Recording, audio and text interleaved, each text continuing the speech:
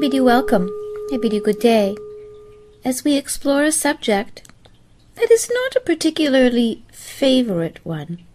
However, being that it is so prevalent upon the earth, that it is one that can take someone's breath away, and in fact someone's life away, it is well that we explore it, that we give it a little bit more perspective than the one that you receive on a daily basis. The subject, then, is war. Humanity and war. What it means, what it does, why it exists, how long it has existed, and how much longer it will continue. What is it, then, about humanity that makes war on each other or on itself? What is the meaning of war? Well, to begin with, war is an archetype. War is an archetype for that which is incomplete, for that which is inconsistent, for that which does not recognize itself or know itself. War is that which is seeking its complement in essence, which is peace, or knowing, or understanding. So a war is an effort to understand one's opponent, to make peace with one's opponent, but perhaps, as you see, in ways that are not necessarily those that would be of the highest order or the more peaceful. In this case, then, war is a lower choice of the lower mind. You have many different minds within you, many different ones that you can choose from. And war is one of the lower aspects. It is not one of the highest options, rather obviously.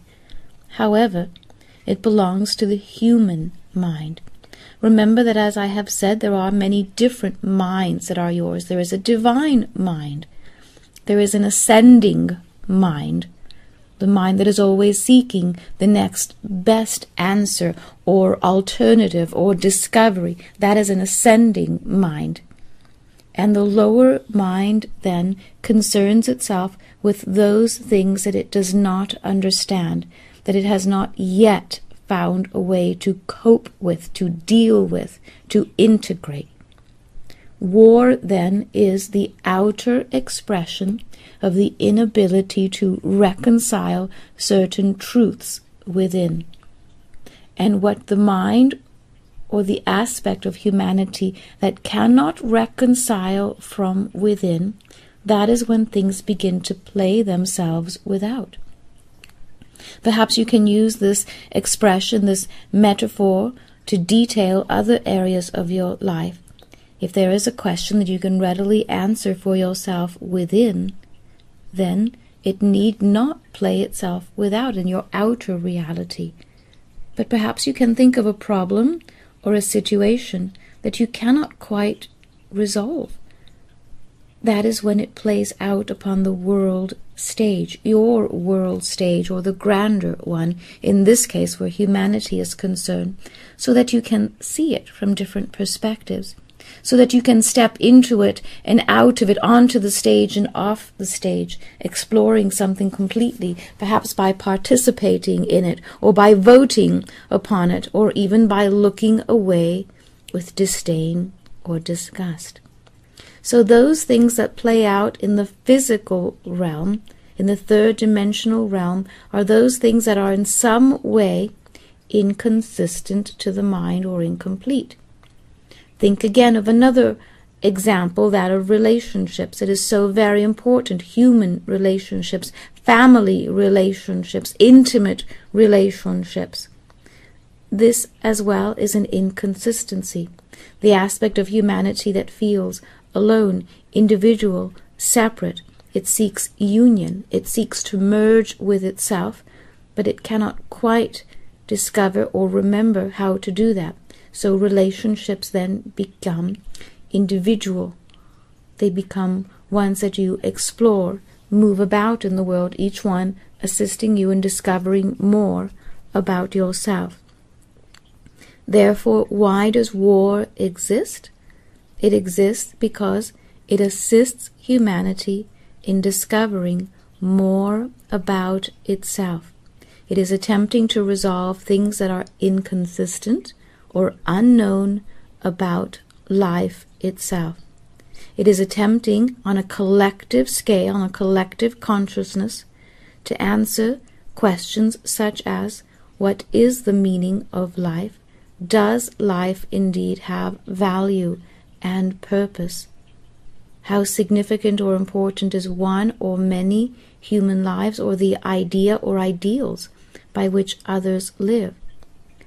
If we can look at the subject of war, not the act or the actions involved in war, but the entire subject of it, you would see that it involves in some ways strategies, in other ways powers and power struggles, positions and authorities, mysteries and that which is covert, discoveries of treasure, or the claiming of those things that are of value, or the reclaiming of those things. It is the establishment or breach of boundaries. It explores the world of trust and mistrust. So you see, the very subject of war encompasses many, many subjects that humanity finds of interest and important in its own human development. Of course, how war plays out on the actual battlefields, that experience or expression, that is one that humanity is still testing. On the one hand, it abhors war and says no more and looks away. On the other hand, the moment it is wronged in one way or another, it makes war upon another and upon itself. You may say to yourself, oh no, I am incapable of war. And that may very well be true, that you are incapable of war in the battlefield, you see. That you are incapable of war in the theater of battle. But in the theater of your own life, well, you make war on yourself daily. You make war upon your own thoughts, relegating some of them, enslaving some of them, empowering others whether or not they are correct, and pushing them out into the front. Small, innocent thoughts, like youthful soldiers, and you push them out into the front to fend for themselves, or with very little preparation for a certain world. So you see, in one way or another, in your own mind field of thoughts, the idea of war perpetuates within you. And so in some way, within the human consciousness, within the lower mind, it also plays out within and without. To say the lower mind is not to compliment or deny a compliment to humanity. The human mind is very multi-layered. It is meant to explore many different capacities, those of the highest and those of the lowest. It is dynamic. It is dimensional. And in the same way that you would explore the second dimension of gnomes and fairies and natural energies, you also choose to explore the dimension of aggression, of personal affront, of protection and such. So we begin to see that, like it or not, where the personality is concerned, there is purpose yet to the idea of war. Again, the idea of war is simply the attempt on humanity's lower mind to reconcile certain aspects of itself that it has not yet found a way to reconcile through the higher mind. When a humanity, when a particular species grows and expands and discovers more about itself, like a switch, it is able to move from a lower mind to a higher mind, and in that way explore the same subject with a deeper understanding, with a pause, and without the possibility of having to create the experiences upon the physical. So the theater of the mind rather than the theater of the battlefield. Currently, upon the third dimension, humanity, where this subject is concerned still chooses the lower mind here. It is not to judge itself, it is simply based on what it knows about itself. Now, where did humanity find the idea of war? Has it always made only war? In some ways, yes. Because in the way that humanity was created, the idea of the human being created, in this idea there were many different sub-ideas or sub-switches, if you like. Turned on, turned off, turned on, turned off. And some of these, where some of humanity is concerned, just as you might imagine, were turned on in some individuals and off in others. This then begs the question, is every human being capable of war? No.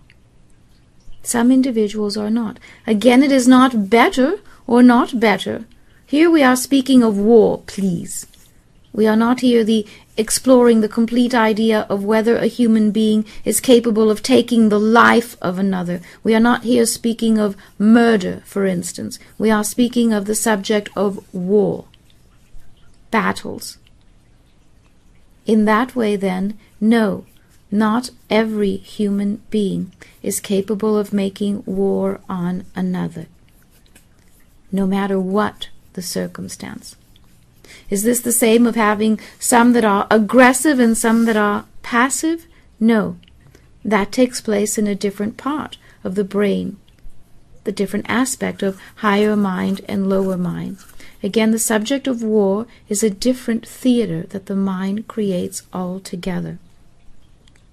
In this way, then, certain human being types, yes, as much as you may see yourself with different races, different beliefs, there are several different human being types upon the earth at these times. Some are then capable of participating in the idea of war within and without, and some are not. Those that are not better than the rest. They are arranged to discover, to resolve conflict or such ideas of boundaries in different ways. It is important as we explore this subject, then, to remain very, very open-minded, without judgment. For almost automatically you would say to yourself, those who make war on others are not as good, as nice, as evolved, as conscious as those who do. And here I will surprise you by telling you otherwise. That those who make war on each other or on another country or on another company or what it will be are not necessarily more or less evolved consciously. It is a different arrangement.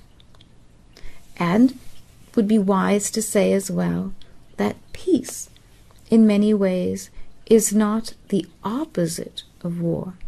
It is in opposition to war. That is not the same as to say that it is its opposite. It has a different scale. The scale of peace is in opposition. It is juxtaposed to that of war. But it is not its opposite. The opposite, if you like, of war is the understanding of humanity or the understanding of one's opponent. It is to acknowledge the equality of one's opponent. It is to understand the situation at hand. It is the higher quality of beingness to allow something to be as it is without the need or the strong desire to change it or to affect it or to wash over it or to wash it away altogether. Has there always been war upon the earth? Yes. Yes, for the most part, yes. With small exceptions, with small pockets upon the earth, with small pockets of time separating these. Yes. there has been war upon the earth. Why? Well, in some ways because Gaia allowed it. Yes, Gaia allows that there is war. In the set of rules, if you like, rules of engagement, how to engage a planet, how to engage life on a planet, war is allowed upon the earth. It is allowed upon certain worlds. It is not allowed upon others. War has been allowed upon Mars. War has been allowed upon Venus. War has not been allowed where Jupiter is concerned. War has not been allowed where Saturn is concerned, though Saturn has exported its wars or its conflicts elsewhere, including to the earth. So you see, the energies and the interplays between the planets, between the celestial bodies themselves, create an attraction or a repulsion as well. And these energies then could be said to travel round the solar system as well and to land in particular areas where they can be resolved. You see, think of a tree, if you like. The seeds at certain times are scattered to the wind. Well, they are then landing where they can most be implanted, where it can grow. So it is the same with the subject of war, or what it wants to discover, or what it wants to become. So war is something, the idea of war was implanted upon the earth long ago. And so that then holds that energy that says war sold here or accepted here attracts those beings that wish to play in that theater, you see. So, as far back as you might imagine, wars of one kind or another have taken place upon the earth. Now perhaps you will see that all of the elements of the earth are in balance in their own way. But in some ways they also make war upon each other. One eventually yields to the other and wins over. One element, fire, may rage, eventually it yields to the waters that extinguish it, you see. In one way or another, then, this movement, then, of energies is that one must overpower the other or control the other. And so when the elements upon the earth have been most in balance, there has been the least amount of war upon the earth. Has there ever been a time when there has been no war at all upon the earth? Yes. There have been short respites of time where there has been no war. However, remember then that its opposite is not peace. That there has been no war does not mean that conflict did not exist. Does not mean that all things got on well. During the times of no war, there were times of great exploration, great introspection. So in many ways there was wars raging within the earth, if you like, within the energies of the earth, the patterns remaking themselves, times of great gestation between the great ages of man. So no wars during this time, but a great amount of energy expelled just the same. In some ways, it can be said that the solar system, this particular solar system, has always had wars somewhere. That is to say, that if it was a time of peace, or where there was no war upon the earth, then there was war upon Mars, or elsewhere. There was a movement from here to there, or from there to here. So it is not necessarily that the earth, so rich in resources that were desired by others, that must be claimed for themselves in some way. It is not the richness of the earth that calls upon its own war. It is simply that it is allowed. It is one of the ways in which energies resolve or work themselves out upon the earth. Again, some versions of the human being are structured so that war seems as if it will resolve or break through or encourage spiritual growth. You may not think of war or an evolved or conscious being as one that would make war on another, and yet I tell you that of all of the paths that you would consider spiritual paths, the path of war is its own path.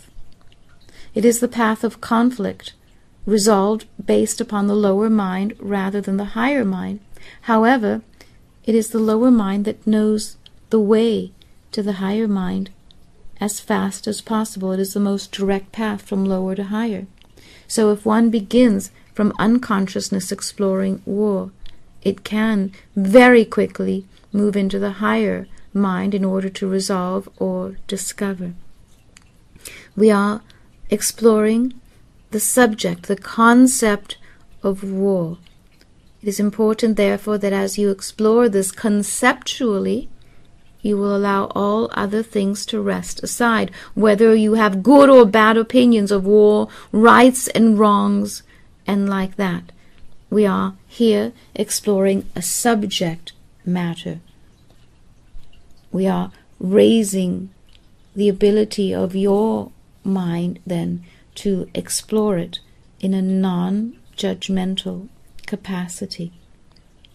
War upon the earth is influenced by the other celestial bodies upon the earth, those that relate to the earth. That is to say that even if a great deal of humanity may find a peaceful nature within itself, or begin to abhor war, or have had enough of its atrocities, in some way the earth is still influenced toward that based upon its current relationship with the other planets. That will change, and in fact does change during different cycles of evolution, during different movements of the sun. There have been different relationships with the moon. The proximity of the moon, even by a degree or so, will change how one sees oneself and one's world, and how much war there is upon the world. The relationship that the earth has with Mars has created more or less war upon the earth.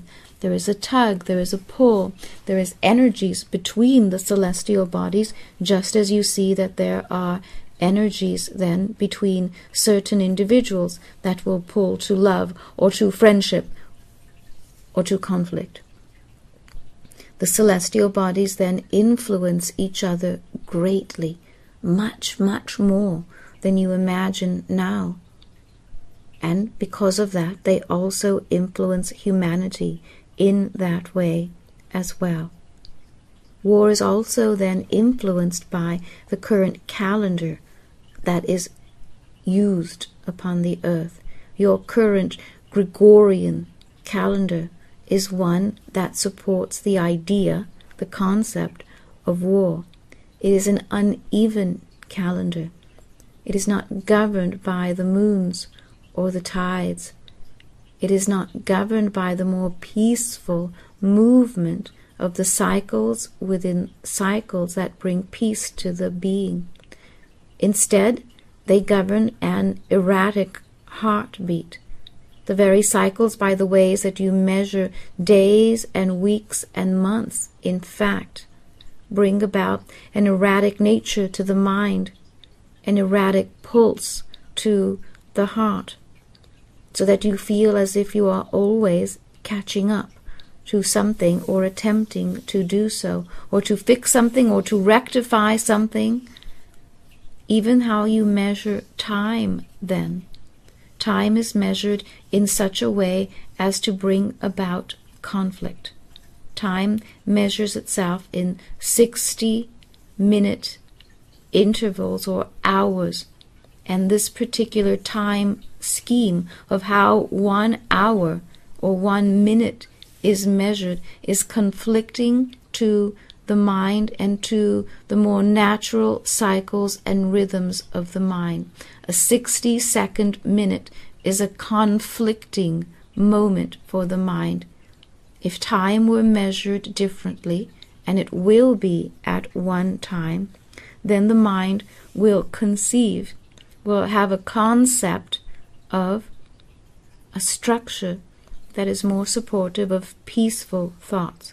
So again, a 60-minute interval, a 60-second interval is stressful to the mind. And under that stress, it begins to look for the conditions that surround it that bring about stress. And so in an effort to lash out against these, war is one of the byproducts, if you like. All this goes by way of saying, then, that it may seem to you that a war takes place because of one maniacal despot here or there that must be set aside, or because of boundary disputes, or all of the other reasons by which man will war upon himself or another. However, here I tell you that instead it is the stress by which time and calendars are measured, as well as the relationship, the current relationship that the earth has with other celestial bodies in the solar system, that give it a penchant toward war. Does this mean that war is inevitable where humanity is concerned? No, not necessarily, because the idea of war, then, is to resolve not to war, to resolve to discover the importance of what war is, or how to resolve it, or to move from the lower mind to the higher mind. And so as humanity continues to do so, then there will be less war upon the earth. However, now in this moment, it is near the end of a great cycle of time, cycles within cycles within cycles, and this particular one, this rather dense one, this rather difficult one, is one that inspires humanity to war, or to warlike, or to conflicting thoughts. So there is conflict between family members, and there is war within families themselves and their structure. And there is war at the workplace, and who will take over this or that, who will win and who will lose. The world now wishes to divide itself by winners and losers, victors, oppressors, and the oppressed, kings and slaves, and such. All of these classifications, then, wish to be explored or re-evaluated so that they can become something else. War wishes to play itself out now, almost as if it had been prophesied to do. Yes, in the stories that you know of final battlefields and final conflicts, these stories, these histories, these detailed accounts in some ways live within your psyche, within these lower minds as well. The stories have been memorized not only in this lifetime, but in all of the others that you have lived during this great cycle. Every great cycle has a great story to tell and a great theater to tell that story in. So whether or not you think of yourself as a very peacefully minded, conscientious individual in this lifetime, you are still in the story that was written long ago, and in that way you have been, must be, playing all of the parts. And that is why, even if you believe in peace completely, you will still find conflict within yourself, because the subject matter within that story, the characterizations, still exist within you. In some way they are still playing themselves, revealing themselves. In order to have a war, there must be those that will participate in the war. There must be soldiers, yes? There must be generals and such. So what is a soldier, and who is a soldier? Well, long ago, and even before you took bodies upon the earth, the archetype of what you would consider a soldier to be, that archetype was a protector, an energy that protects, an energy that surrounds like a force field and protects. So imagine if there were a force field all around the earth. Well, that is a form of protection.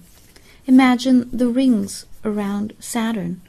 It is a form of protection as well to the planet. It is not as vulnerable because it is protected by these rings of energy. So soldiers then are energies, were energies that protect those things that are sacred or those things that need protection. What kinds of things need protection? Do all things need protection? No. Some things, some beings, some peoples do not. But there are those things that require protection, those things that are innocent and unguarded. There are those things that do not have their own protection. It is purposeful for them not to have their own protection, for them not to have fields and layers, boundaries or borders between them or that and something else. Those things need protection. Those beings need protection. And long ago there were certain energies whose job, whose purpose it was to protect. Alongside that, there are certain energies whose purpose it is to provide.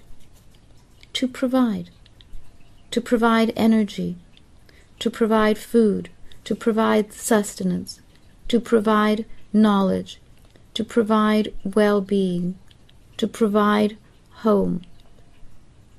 These energies then, these archetypes, existed long ago. Again, we are thinking of archetypes, not yet peoples, not yet beings. All of this was applied much later. Other energies, those that we will call guardians or sentinels, those things that are watchers, those things that are not protecting and not providing, and yet in some way they are present, and their mere presence means something.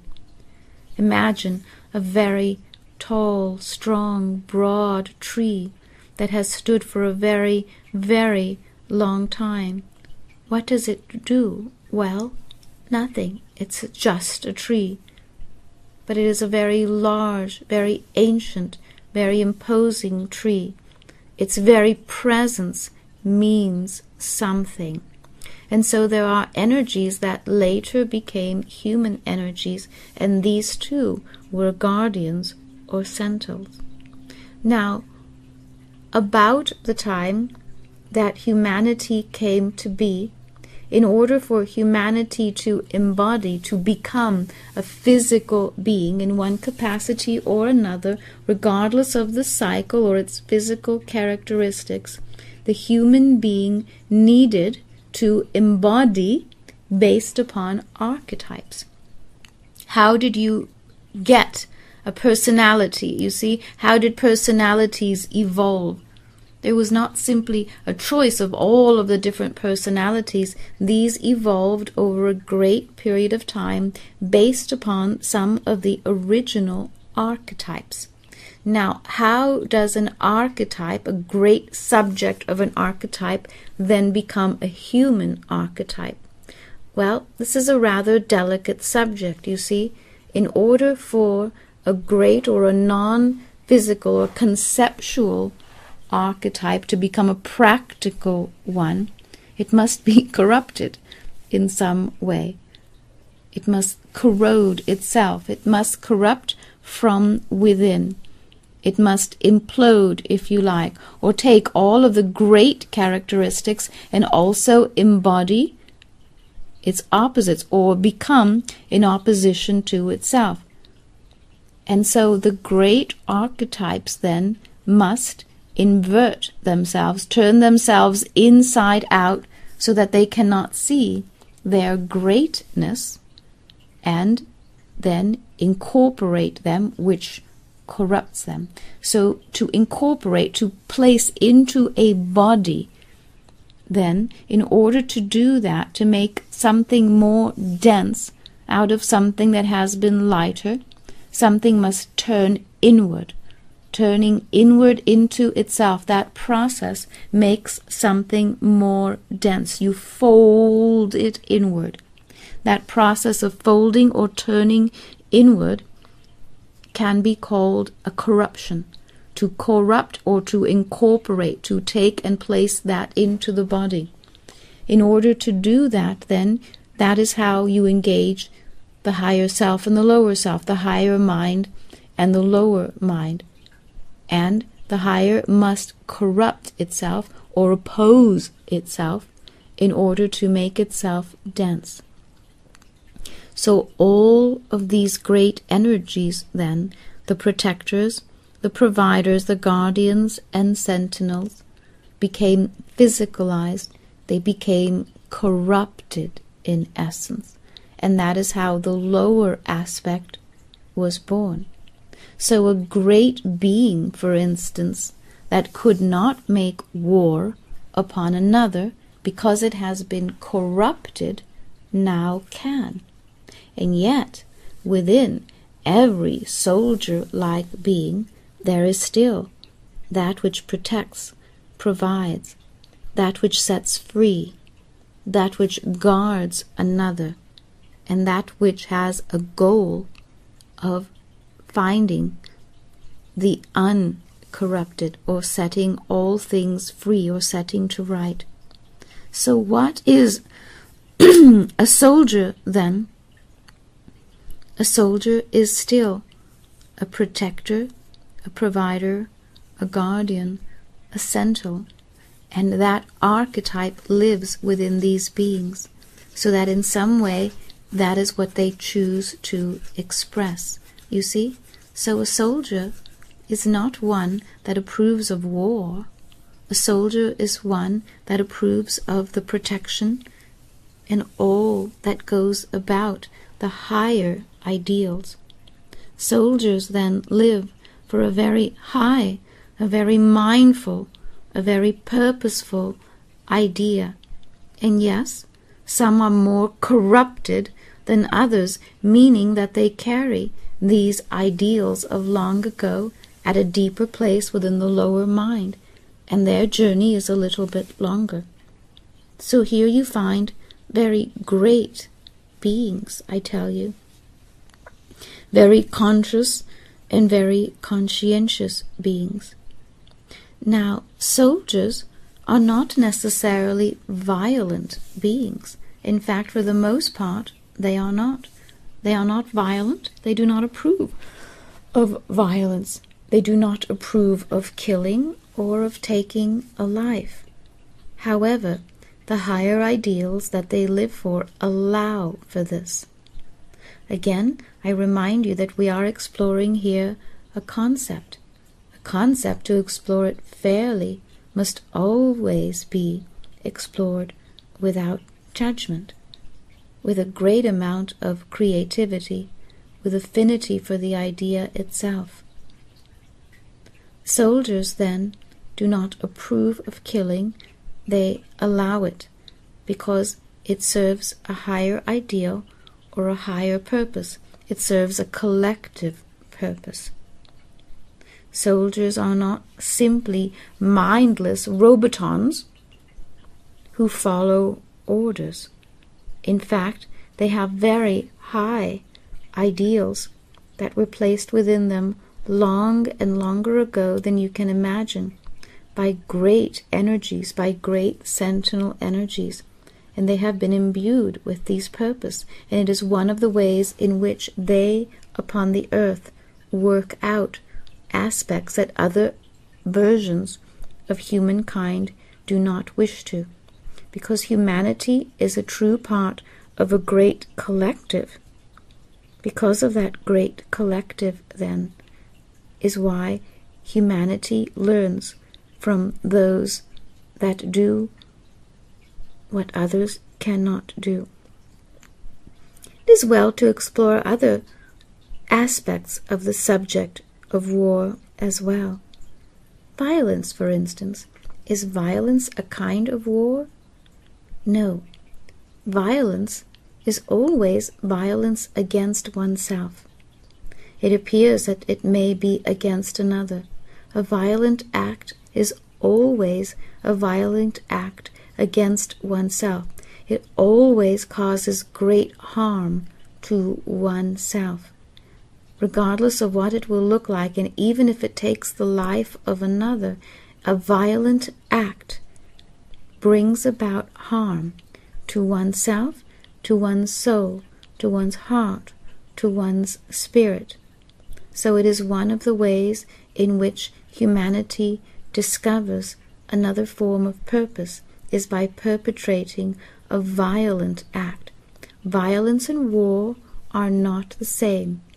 A violent act may take place as a cause of war, but violence for the sake of violence is an act against one's self and one's personal discovery and one's personal journey.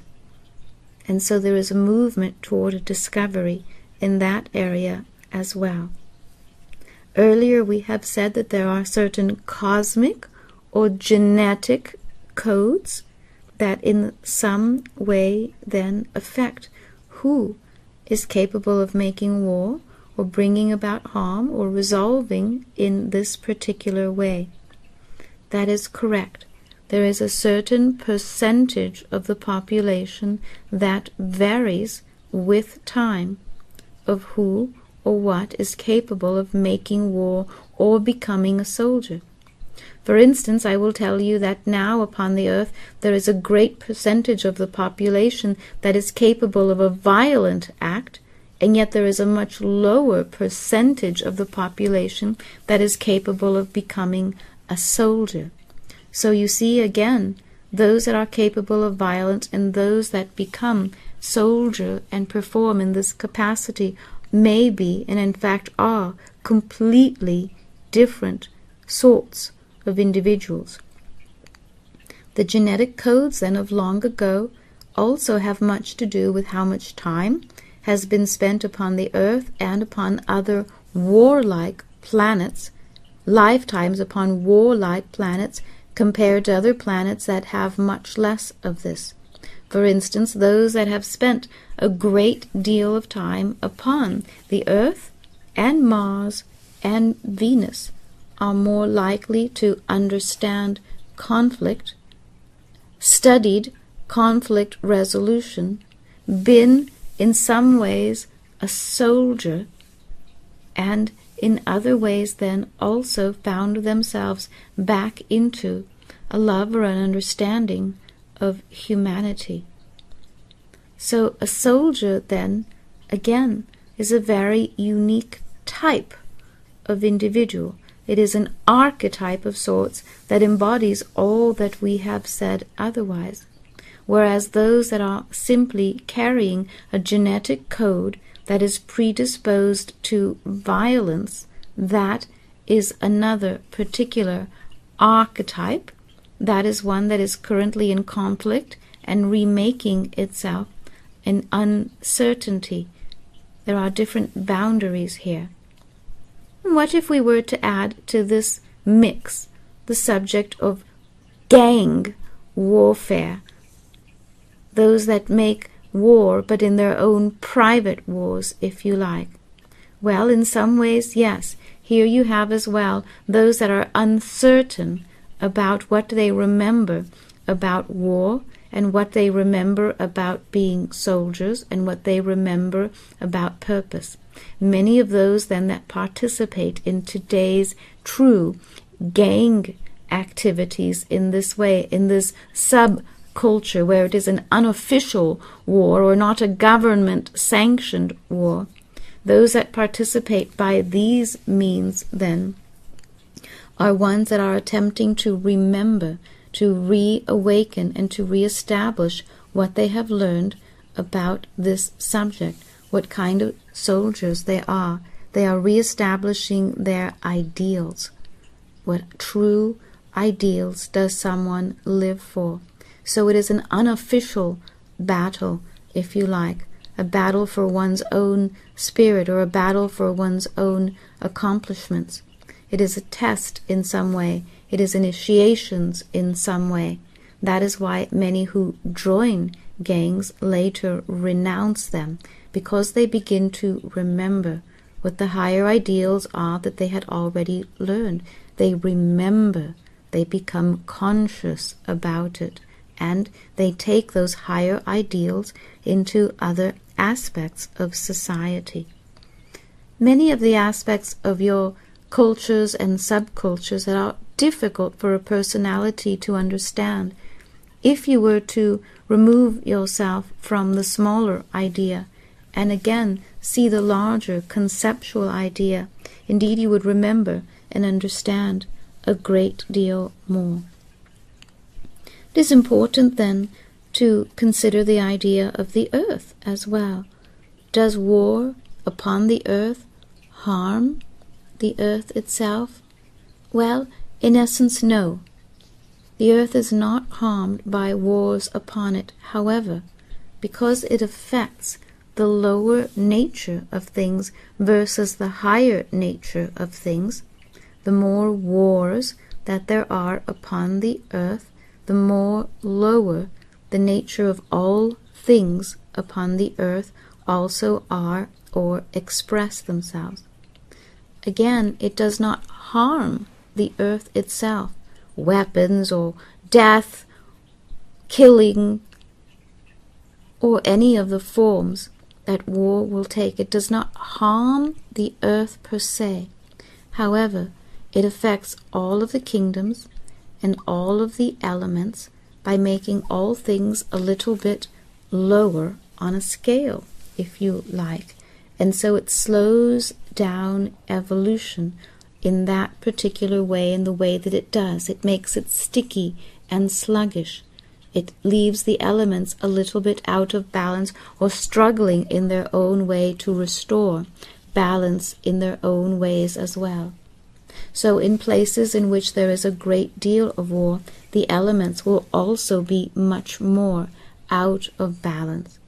There will tend to be more earthquake, more weather anomaly, more shortages of this or that in war-ravaged areas, not simply because there is a war there, but because the elements and the kingdoms also then must reflect this through a lower nature.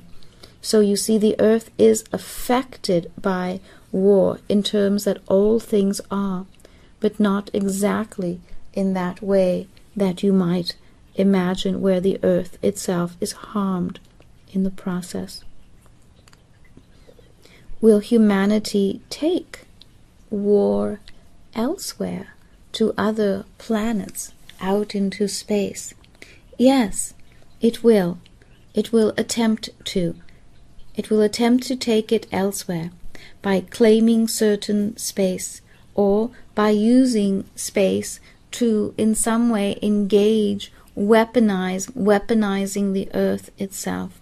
This will not be long-lived, for the attempt will not be entirely successful. But when humanity moves beyond its own boundaries, beyond the boundaries of the earth in this case, and out into space with a lower energy, then a higher energy will move against it, if you like, to oppose it. These are based upon certain universal laws, if you like, extending far and into the solar system and beyond it as well. The more compressed or kept down to the earth that war is, the more that it is allowed.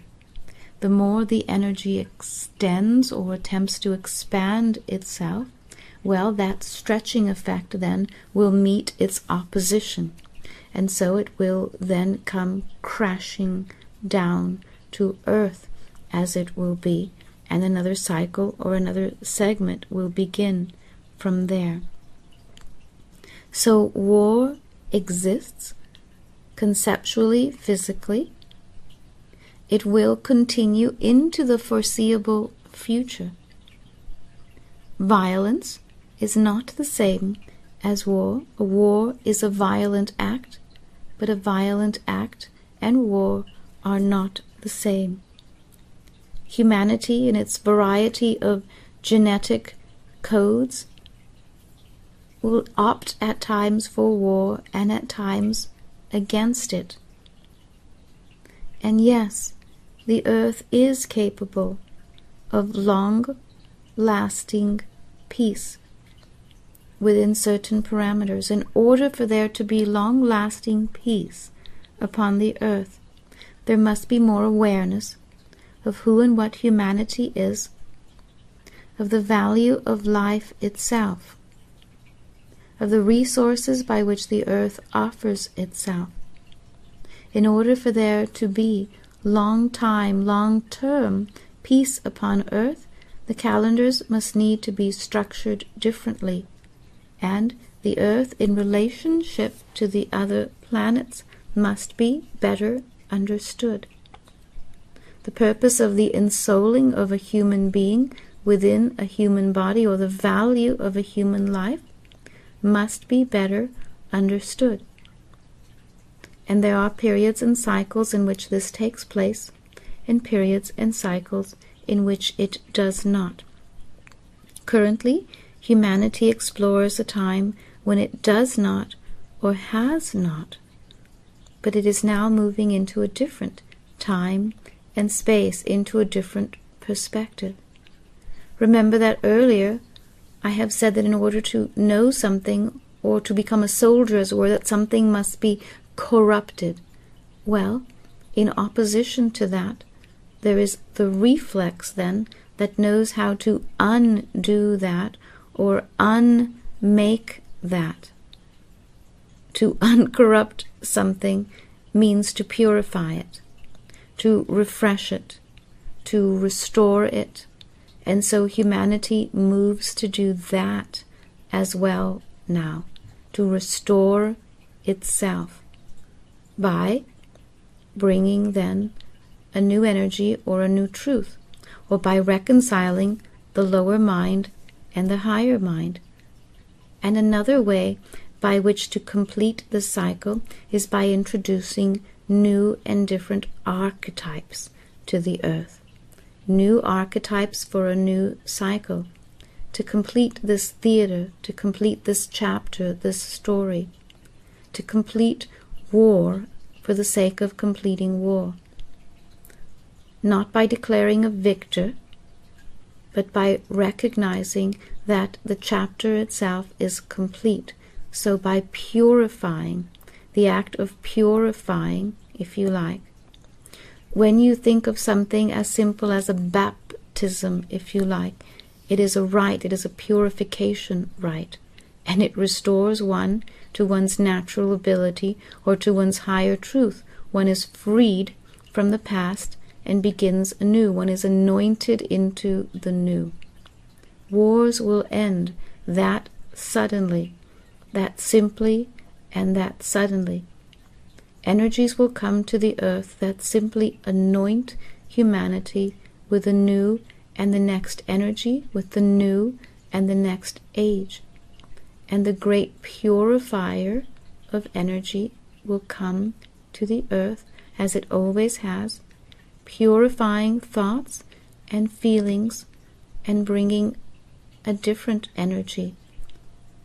And that which has been corrupted will become purified and become something else entirely, as will humanity, as the human being restructures itself and begins to call upon the new and the different archetypes.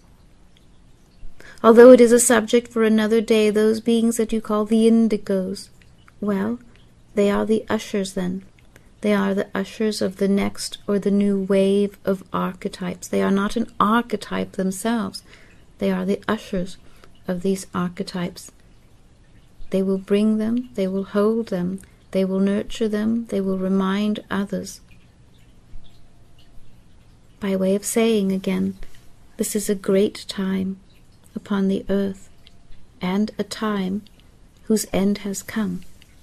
A time, a measure of time whose end has come. a measure of the expression, of the discovery of those aspects of conflict, for instance, whose time has come to an end. So it is the end times, the ending of times, the ending of thoughts related to these times. And so wars will not suddenly come to an end all on one day, and yet you will see that they will be moved, they will be changed, that the very purpose by which one sees wars or battle will change as well. And you will begin to see this change when you begin to see new and unique, true leaders come to the earth. That is when you will see that wars will end. Currently, you have generals and you have presidents, but you do not have leaders upon the earth. True leaders and leadership, those are the purifiers, you see. So your purifiers have not yet made their presence known upon the earth, but they will. They will. We have explored this subject then. It is a rather grand subject. So much more could be said about this, but the same is true of other subjects that we have explored as well. Let there be peace among us then. Let there be peace among humanity, peace within your thoughts, within the extensions of your thoughts, and peace as you explore this concept, for it is simply that, one equal to all the others. I bid you good day.